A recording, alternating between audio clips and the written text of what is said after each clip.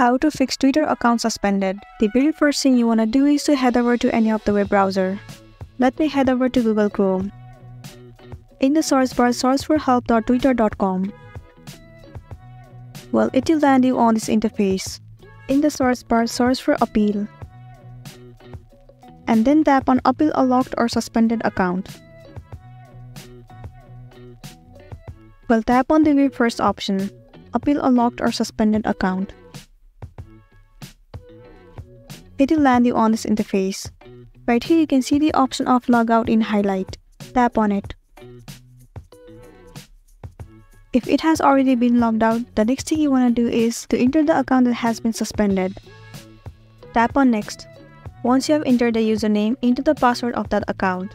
And then simply tap on login. Click on yes reactivate. Tap on logout.